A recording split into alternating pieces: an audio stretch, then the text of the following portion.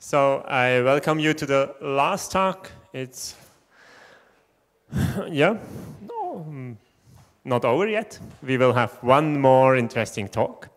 You will maybe hear Bidel once again too, because Bidel is the one working together with Keith on this interesting project. Keith is also a Debian project member since probably several years, I don't know. He's probably more known not for his rocket work, but for his work on X drivers. Yeah, so please go on. Thank you. Well, we spent a lot of time this week talking about the delights of building the Debian distribution and packaging software and creating compilers and shipping software, free software all over the world to anybody who wants to use it. This hour is a little diversion. I'm going to spend the entire hour talking about using free software to pursue one of my favorite activities, flying rockets.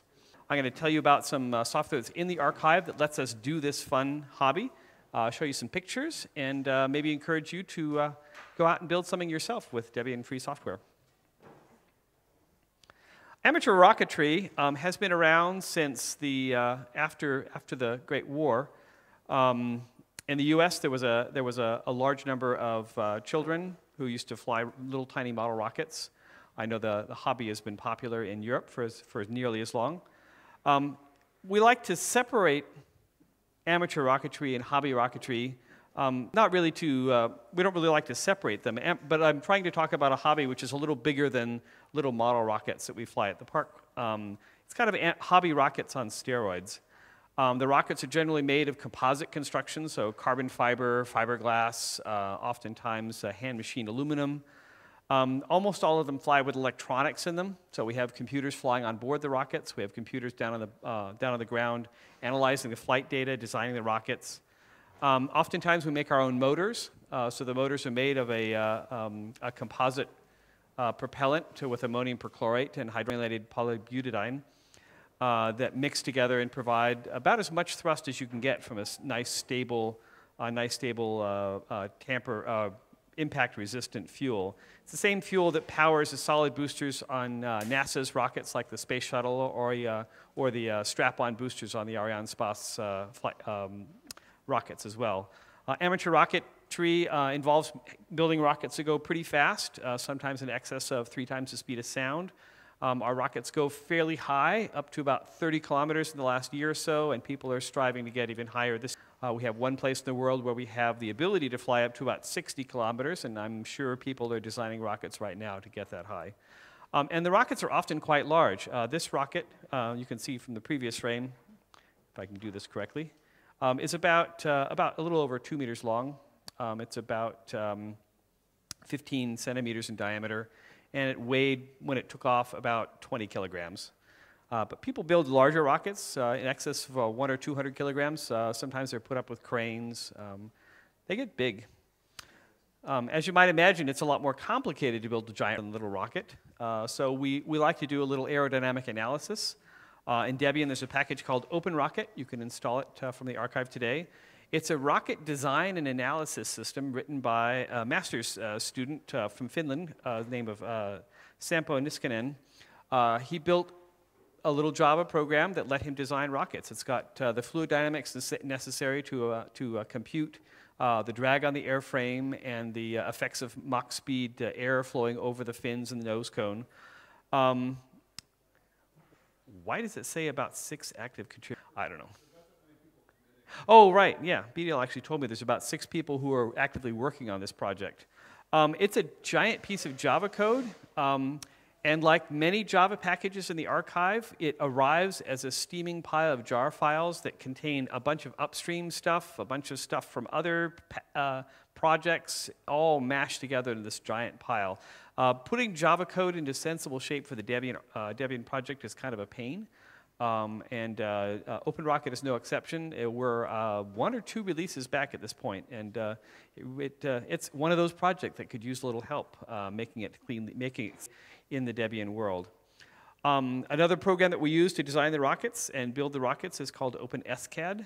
This is a really fun script-based 3D modeling tool. It's not you don't draw your object. You write code down to generate your objects, and I'll show you an example in a minute. BDL and his son have a lot of CNC machines in their former home, and in their new home they're getting more CNC machines. And they're using this to generate the G code, which is necessary to carve out your rocket parts automatically. And if you can have a computer controlling your milling machine router to generate your rocket parts, you can generate a lot more precise rocket parts, a lot more reproducible rocket parts, and a lot more rocket parts. It's all good. Yeah. And there's another slide here. It shows you why we need so many rocket parts. And the final program I wanted to talk about in this section of the talk was a program called MotorSim. When we talk about building our own motors, that's actually designing the geometry of the propellant and the nozzles and the hardware themselves in order to generate the thrust that you're interested in to make the rocket fly the way you want it to. There's actually a nice open source program called MotorSim that lets you type in the parameters of your motor, and it will tell you how much thrust it will generate. It actually computes an estimated motor thrust curve, which is thrust over time. We talked to the author of this code when we found it on the internet and said, you know, we'd really like to be able to package this for Debian. Could you put a license on it that would let us do that? And he said, sure, what license should I pick? And of course, what license does one free software advocate always choose? So agreed to GPL the code, and you know, eventually BDL and I will get around to releasing that and getting it into the archive. It's another Java program of another maintainer. Yeah, it's another Java program. There's a theme. It seems that most people writing free software for the desktop that aren't dedicated developers in other communities are using Java for their development. And I support that. I write Java code myself. It's definitely my favorite desktop application development environment, although I don't really like Java, the language. Here's an example of OpenRocket. You can see up here, where's my cursor? Here it is. You can see up here, you can add little components to your rocket, and you've got a little hierarchical structure of the rocket. Then you've got a picture of the rocket, and it tells you where the center of gravity is by estimating the mass of all the components and the distance from the center of gravity. It tells you where the center of pressure is, which tells you how much air resistance is here and how much drag is up here, and it estimates where the center of those are. And as long as your center of gravity is forward of your center of pressure, then the rocket will go straight. And so it's a bunch of aerodynamic analysis. Other things it does is it knows the thrust curve for many motors that you can purchase, or you can even put your own thrust curve in, of course. And it will estimate how fast the rocket will go and how high it will go and whether it will come apart, which is always good to know. Oh, by the way, your rocket is going to crash. So with those tools, we can build rockets. Here we have a couple of fine examples. On the left is a rocket that I call Candy Cane. It's a red striped rocket. That's seen many incarnations. I think that's the second set of fins and the original nose cone and the original eBay. Yeah, it's kind of like, you know, it is. So you have a rocket and you replace the fins and you replace the nose cone and you replace the electronics and you replace the motor. Is it the same rocket or not? I have replaced every part of that rocket. Here's a rocket that BDL flew it would have been last spring at an event in Colorado. Where's my cursor? There it is. Called an AMRAAM. It's a model of an American military missile. He had a lot of fun building that. Unfortunately, we had some adventures, which led us to a learning opportunity. So the rocket went up to about 4 kilometers up or so, and yeah, not so much with the parachutes. And it came, it came straight down, and this is how we found it embedded in the dirt. The rocket is actually, about a foot into the ground on both pieces. Now, this rocket is interesting. It has the original surface-to-air missile had the forward fin, the control surfaces. It would steer the missile around. In this particular incarnation, it's just a model, and so they're just stuck on. But it turns out because there are fins on the rear part and fins on the front part, they both came down together parallel. Because usually if the front part doesn't have fins, it kind of tumbles around, and it would have just landed clunk on the ground. It'd been pretty much okay. But with fine fins, it was nicely stable. The center of gravity was forward to the center of pressure. The two pieces came down. And yeah, we call that a learning opportunity. It turns out that the electronics that we designed were faulty. Yeah. So that's why we need a lot of rocket parts, because this happens a lot. The other program I wanted to talk about was OpenSCAD. This is the whole UI of the program. It's really simple. On the left, you see a program, basically, writing in this SCAD language. It's fairly C-like. It's pretty easy to understand. And as you modify the program, you hit F5, and it runs the program and generates the image. I could show you a demo of that. I probably won't have time, but I would like to. And so once you generate this, send it to your CNC device, like your CNC router. This is a CNC router in BDL's new Altus Metrum World headquarters, which is a 8x16 garage. I think it's like 3 meters by 5 meters. That's the entire space that we have for the Altus Metrum. But it's a router. It's at this point just cutting some test patterns. But we expect to be using this to cut a lot of rocket parts in the coming months. Yeah, okay, in the coming days. Let's be clear. Yeah, next weekend, so we will actually, no, 2 weeks from today, we'll actually be heading on our way to Kansas in the U.S. to fly a lot of rockets, and that'll be an amazing amount of fun. Yeah. Okay, so the other thing we do most of the time, actually, we spend most of our time building electronics. BDL is an evil person. It was about 5 years ago that BDL said, you know, instead of buying these rocket electronics and letting other people have all the fun designing them and programming them, we could build our own electronics. I know, I'll design the electronics and you can write the software. Whoopee, I'll write the software. What great fun. So BDL whipped out his favorite GEDA suite of applications for building electronics. G-Scheme is the schematic editor, and PCB is the PCB layout tool. These are both applications in the repository, of course, GPL. G-Scheme draws schematic diagrams like this. So you just kind of plunk down your favorite circuit diagrams and wire them all up. And then you push the button that generates a fake schematic, which puts all the components on top of each other and draws the wires in this big rat's nest, called a rat's nest. And then you run this called PCB that sucks that all the images of all your parts in and all the little rat's nest wires, and you put the parts where you want them by dragging and dropping them and paint little copper between them, and you can create a PC board. This is a PC board for a rocket flight computer. It has a little CPU right here. The CPU is a TI ChipCon CC1111 processor. It's got a little flash part up here to store data about the flight. The ChipCon part is actually a radio, so over here is a radio matching section and an antenna connector. So we'll actually connect an antenna up to that, and it will send telemetry down telling us how the rocket's flight. And off the back end here, it's got some FETs and some connectors here to connect up some explosive charges that control the deployment of parachutes. Pretty simple. This board is, what is it, about 8/10 of an inch by 1.5 inches, which is like 2 centimeters by 4 centimeters, something like that. It's pretty darn tiny. And then, of course, if you want to be able to, so I wanted to take you through the process. So here we've designed a schematic, we built a PC board, and then we get the PC boards made, and we get a little stencil made out of Kapton tape and solder paste onto the board.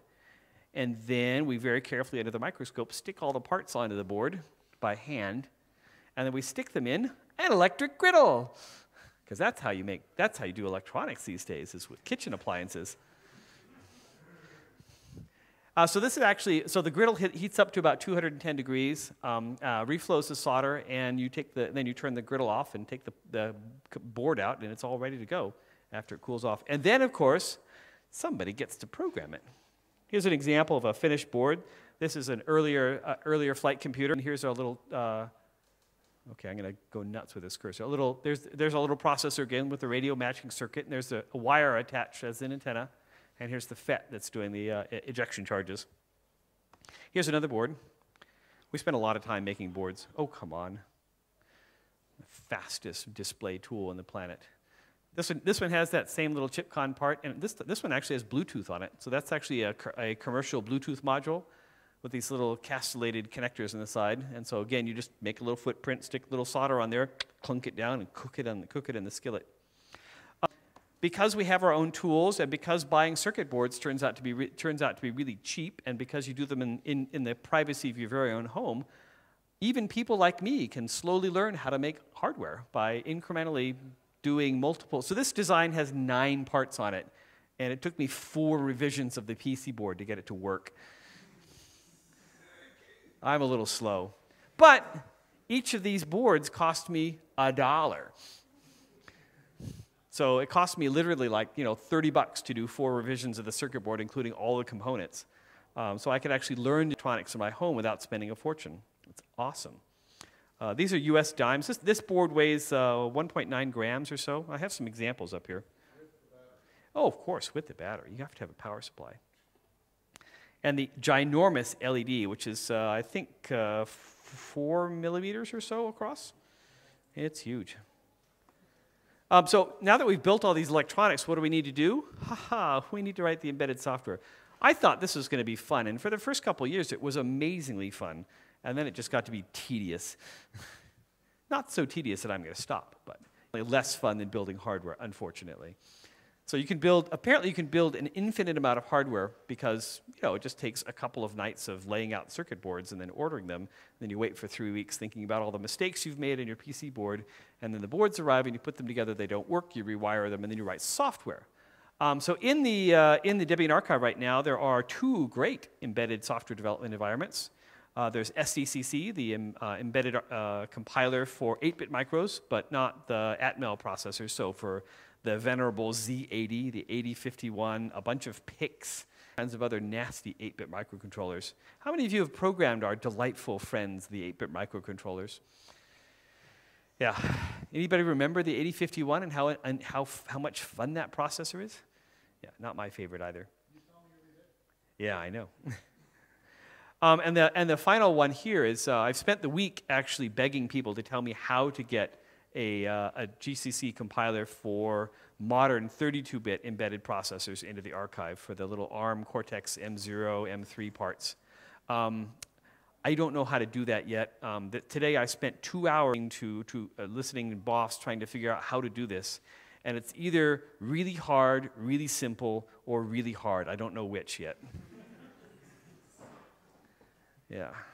So someday I'll figure this out, or maybe I'll get somebody else to figure it out. I would love to know what the right answer is. There are other people using the Cortex parts. They're really cheap, and they're really powerful.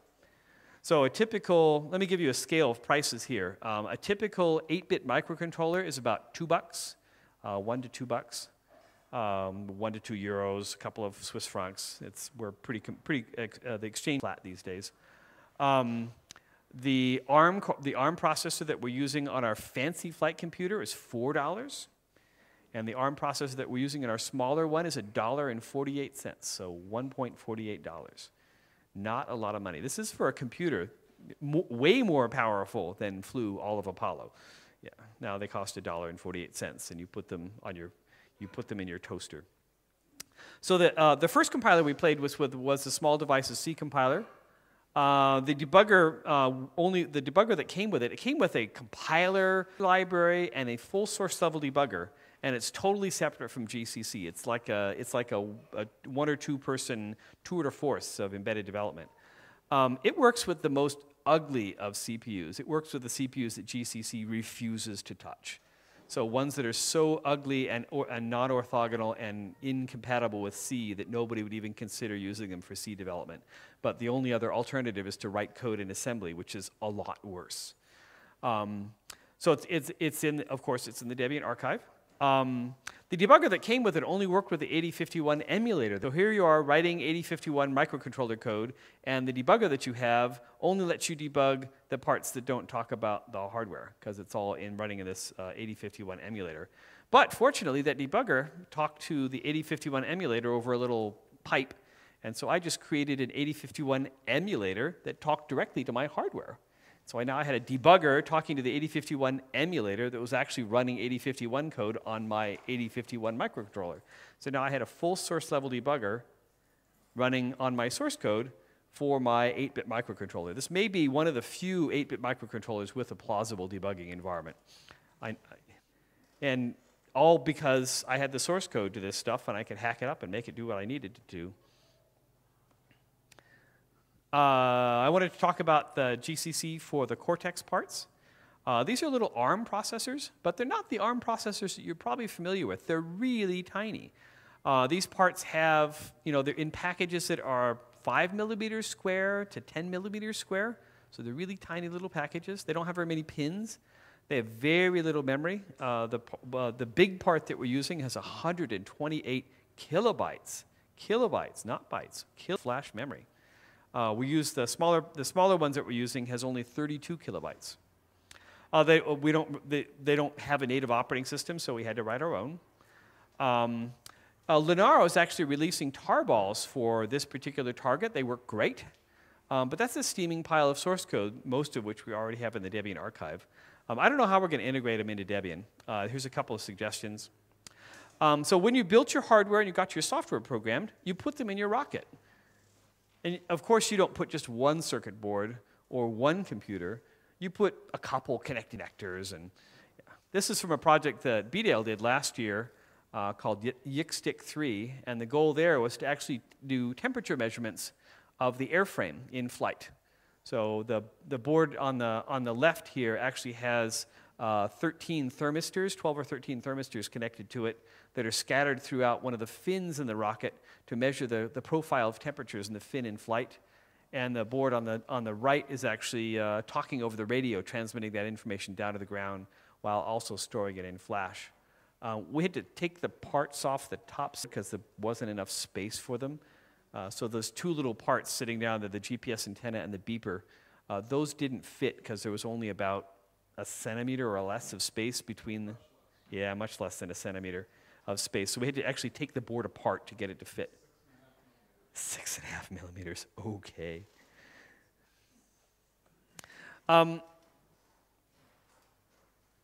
We started this plan of ours to build hardware for us to fly in our own rockets. And we would start taking these fun flight computers off to rocket. People would say, that's really cool. Can we get one? And it's like, well, no, I'm making them in a skillet in my kitchen. I'm not going to make one for you, too, because I'd have to make one for everybody. I don't know how to do that. It takes like an hour to make each board. I'm at another free software conference in New Zealand, in Wellington, New Zealand. We sat down and said, we've got a lot of people wanting this software and this hardware. What should we do about that? And we decided, I know, we'll go into business together, because business is an awesome plan, especially, yeah, a small independent hardware business. Are simple, don't lose too much money.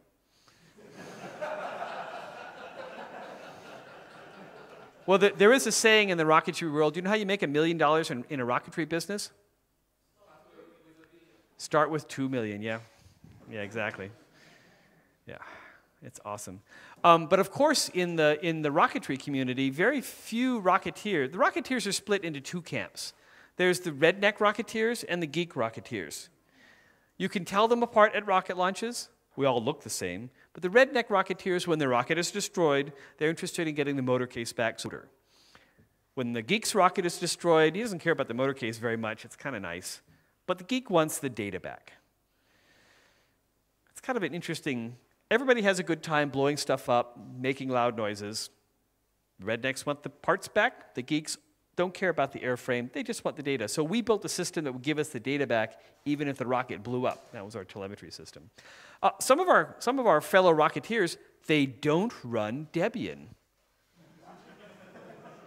At least not yet. We've actually converted 3 or 4 of our friendly rocketeers from running Windows. It's pretty awesome. So it's nice to know that even rednecks can be trained. But not all of them run Debian yet, so we need a solution for people that are running Windows, that are running Macintoshes, or that have Android devices. Fortunately, Debian provides solutions for those too. Isn't that awesome? So if you want to build software for Windows, you don't need a Windows box. You can build Windows software on your Debian machine. You can write the code, you can compile the code, you can create a package, you can do a whole installation script that puts up the licenses and have all the clicky little boxes to say what parts you want. You can put together UI on Windows if you want to, although I just wrote Java code because I didn't want to write Windows UI code. Ugh. So the GCC MingGW compiler lets you build Windows code, native Windows code on your Debian system. And then there's the NSys installer system that lets you build a Windows native installer to package up all your software for Windows. On the Macintosh, we aren't able to compile Macintosh binaries yet, although I don't really know why I couldn't construct a GCC backend to do that. But at least I can construct a package for the Macintosh. So because I'm using Java for Macintosh UI, I can build that and test it on Linux. And then I can use the Gen ISO image program in the Debian archive to construct a CD image that the Macintosh will recognize and load the application from. It's a nice packaging trick for the Macintosh. And of course, the Android's native development environment is desktop Linux, so we can get all the Android development tools you could ever want. So we can build software on Debian for Windows, Macintosh, Linux, of course, and Android. So I never have to open up a Windows box to do this work. I never have to open up a Macintosh, except when I need to build some Macintosh-specific C code, and I never have to deal with the Eclipse disaster on Windows either. It's very nice. Here's our little Android application. It's a native Android application built on Debian. It uses the common code. So because my desktop application is written in Java and my Android application is written in Java, I can actually share the library code between the two. So I actually have a shared library, a shared jar file that contains all of the complicated computations in the desktop stuff to convert sensor measurements into real numbers and compute GPS distances and that kind of stuff. And I actually build it shipped on both Android and Linux. So if you're interested in doing applications that port from Windows, Macintosh, Linux, all the way to Android, Java is a pretty nice application development environment. Of course, this application is available in the Google Play Store, or you could just download the source code from our machines and build it yourself. Well, we decided to start a small business, and every small business needs a whole bunch of software to run their business these days. The two things that we're doing at Debian right now for our business are accounting, to actually run our books, and to build a web store. If you're building physical objects, you need them. It's not like software. You can't just give the hardware away as much as we would like to. So we're selling the stuff through a web store. For accounting, we started out with GNU Cache, and in fact, our books are currently in GNU Cache. It's a pretty nice introduction to double entry bookkeeping. It mystified me for a long time, I have to admit. BDL told me a couple of pretty simple pointers that led me to kind of figure it out, although I still have adventures and have to relearn half of it every time I open up the UI. It's certainly certainly as straightforward as double entry bookkeeping can ever be, apparently. The problem is that it's very GUI based. The data files are big binary blobs. And we like to have traceable entries that we can track our cache transactions and our bookkeeping in a nice ASCII text format, so that when you commit them in Git, because everything lives in Git, you can actually see differences that make sense. So we're switching over to this command line accounting program called Ledger CLI that uses a file that you edit with a text editor, and then you basically compile the text file into a set of books for your business. On the web store front, I don't think either of these is available in Debian. It would be yeah, exactly. So these are a couple of PHP disasters that we run on the standard. Yeah, oh my God. Who likes PHP? Whoever thought this was a good idea? In any case, we started out building our store with a system called OpenCart. It was fairly easy to use, and it had constructed store, so all you had to do is dump your parts into it, or dump your products into it, and you could see them immediately. It was easy to get stuff up and running. It had kind of a primitive Google Checkout integration. The problem is and it works. We're currently using this. We were using this until a couple of months ago, and then the server had a problem. The problem with OpenCart was that getting an order out of the system and getting the shipping label printed and getting the order processed through Google Checkout took a lot of clicking and a lot of interaction by us, and we didn't really like that. And the store itself was really hard to make it work the way we wanted to. So we're switching over to a more complicated system that's actually used by a fair number of major retailers online retailers, called Magento, which is huge and amazingly configurable. And when it comes up, you have an empty web page, and it's like, now what do I do? You start typing a bunch of PHP code, apparently, to get your products into the web page. It's very configurable, and it's enormous and difficult to understand, but the payoffs here are that the payment and shipping stuff is way better integrated. So when the customer clicks through to find out how much shipping costs, it actually has a shipping computer that goes and talks to UPS or FedEx or the post office and figures out how much it's going to cost to ship it to them. And the order handling is nicely automated so that when the payment happens, it way fewer manual steps. It's going to be nice. Neither of these is packaged for Debian, so this would be an opportunity.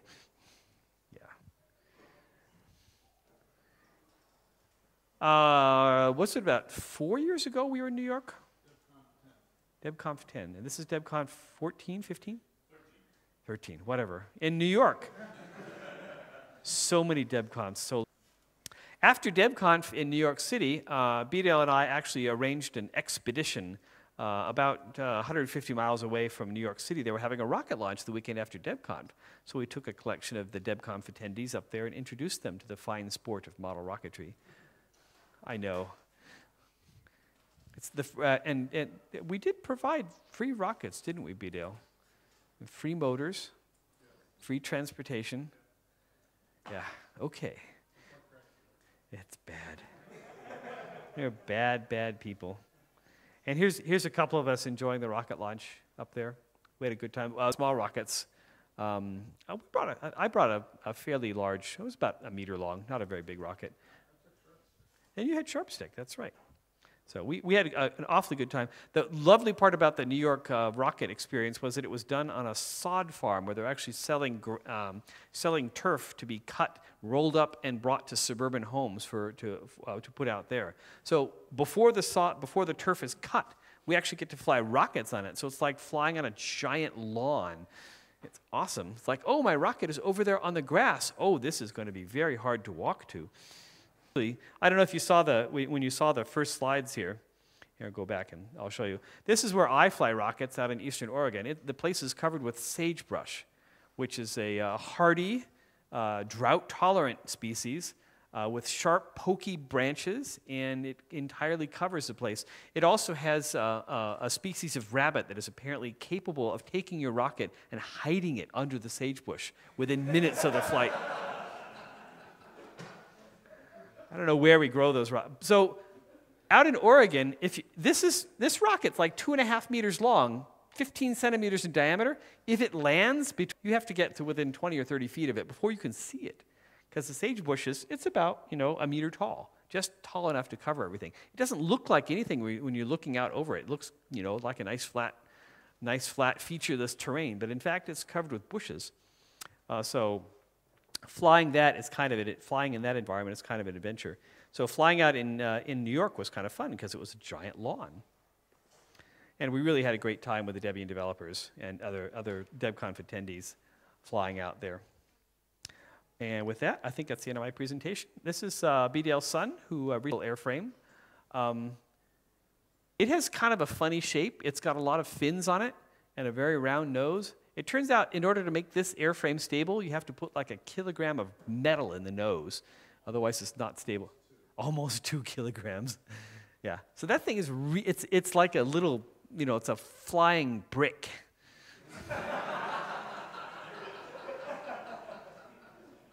Which gives an extra challenge because it's really heavy. So you have to be very careful about recovery and deployment systems. And Robert actually flew it successfully for his junior NAR levels, his Tripoli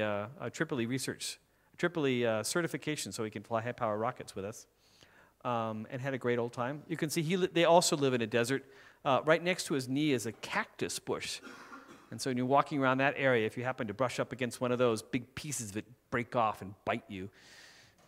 Yeah, we fly rockets in hostile territory. In any case, with that, that's my story of Debian software for flying rockets. We have about 10 minutes if you have questions, or we can head out for the barbecue.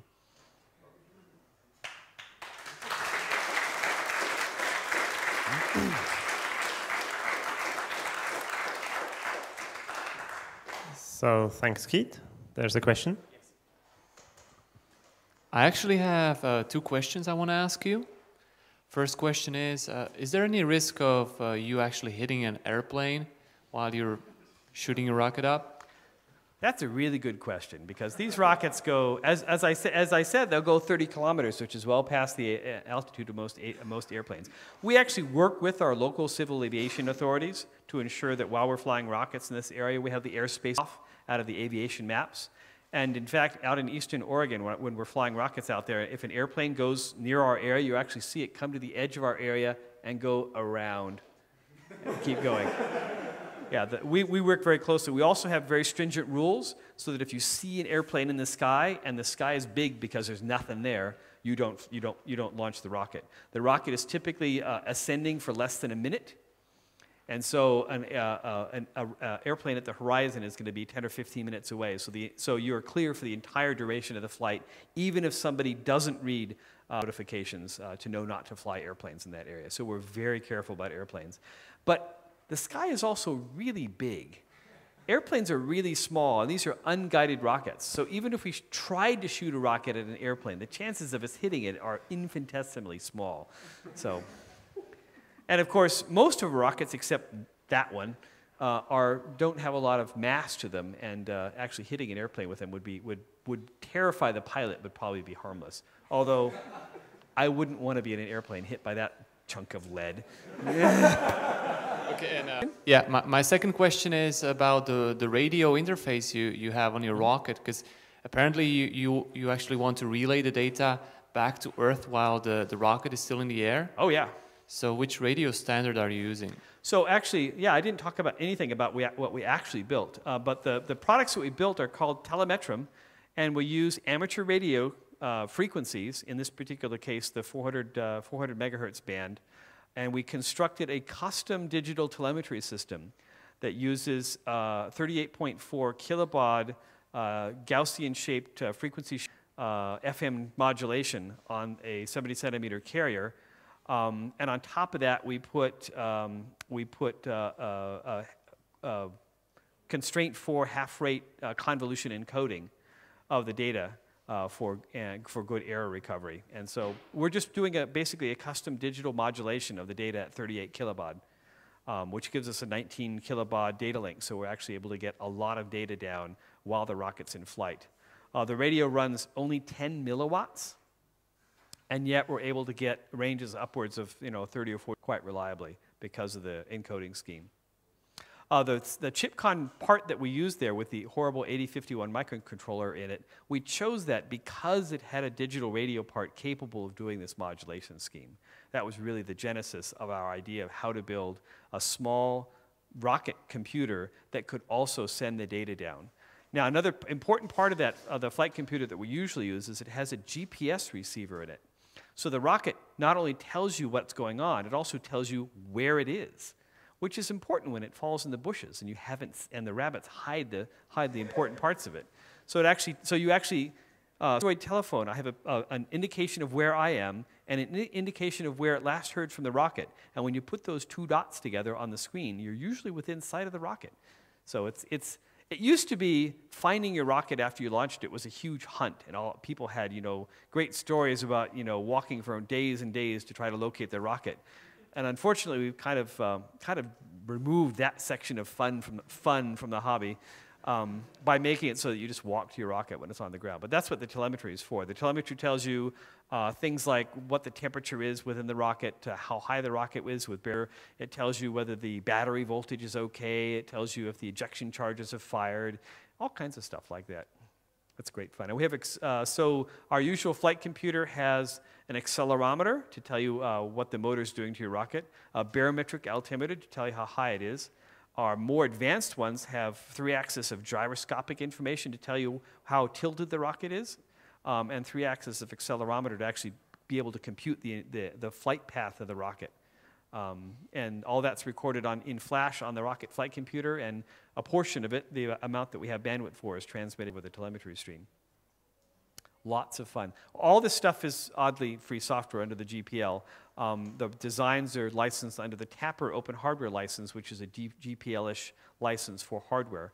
And all of those designs and all of the software is available at altusmetrum.org. Other questions this afternoon?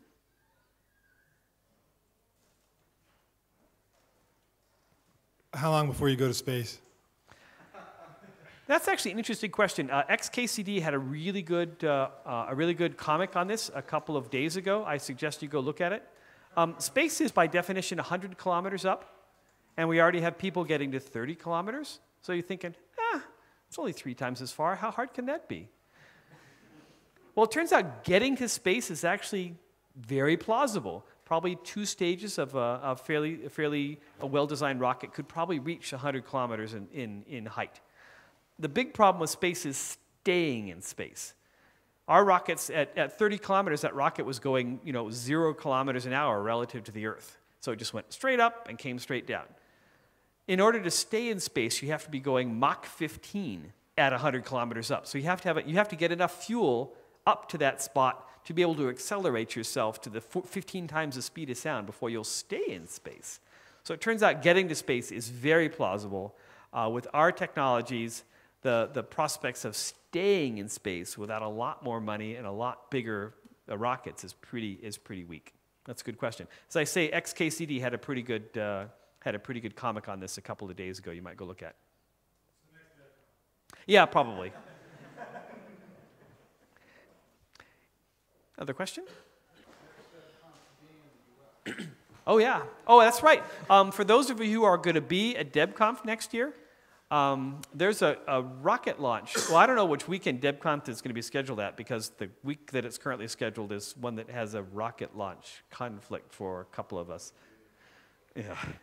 But in any case, if you do come to DebConf next year in Oregon, I can promise you that if it's scheduled at a time that I can attend, we can take you out for a big rocket launch in Eastern Oregon. Yeah, we have access every weekend to the Oregon desert. So if you want to build rockets, maybe rocket buff. We've done that a couple of times. And this is probably the closest we're ever going to get to a home field for either BDL or I, because it is my home field. Other questions? Yes. So what's the average safety radius you need for flying such rockets? I guess it's difficult to find a place where you can safely fly rockets in densely inhabited areas. Yes, indeed it is. So what we do is we work with the civilian fire authorities and the civilian aviation authorities to try to find a place that's safe to fly rockets. We have to be far enough from inhabited buildings, so if we land in the building, we don't kill anybody, which means we don't want to land on buildings. We have to be far enough from busy roads so that a rocket lands in the middle of so we don't want the rocket to land in the middle of a busy freeway. We don't like to fly near trees, because if the rocket lands in trees, they're very difficult to get down. Fortunately, in the western US, it's a desert and nobody lives there. It's really hard. When I come to Europe, it's really hard for me. I can easily understand how difficult it is for you to grasp. But I go to a place that I fly rockets where they're within 50 miles. So imagine a place in Europe with a 70-kilometer radius where there are no inhabitants at all. There are there's no shacks, there's no cows, there's just sagebush. So, and the evil rabbits. Test. Yeah, okay. So it is worth mentioning, though, that there's actually a quite active set of high-power and amateur rocketry groups in Europe. There is, in fact, a Tripoli Switzerland, and they have launches approximately once a month somewhere in the country, and their big annual event, apparently, is a 4-day weekend in October, about 15 kilometers the other side of Neuchâtel. So we're actually quite close to where the big Swiss launch happens every year, but we're just here at the wrong time. So. Yeah. Again, because we designed the rockets to go straight up and come straight back down, the general rule of thumb is if you want to go, if you want to go 3 kilometers up, you need a space that has 1.5 kilometers of radius clear of any buildings. That's not a huge space, right? You can imagine a farm big enough to do that in, and there are apparently farms just a few kilometers away near Neuchâtel where you can fly rockets. And of course, the smaller the field, you just build rockets that don't go as high. And that's also fun. Most of my rocketry is done within a kilometer or so of the ground. And the rockets usually land within a couple of 100 meters of where I launched them. And even my launches, most of them are in the 2 to 3 kilometer altitude range. You know, the really high launches we do in places like the Black Rock Desert in Nevada, or the launch that Keith and I like to go out to at the end of August every year is in the middle of wheat fields. And after they harvest the wheat and plow the fields, it's just plowed dirt that's flat as far as you can see in every direction. And they have a waiver to 50,000 feet above ground and 12 nautical miles radius. So it's a really, really big area to fly, really big rockets. Well, I want to thank you very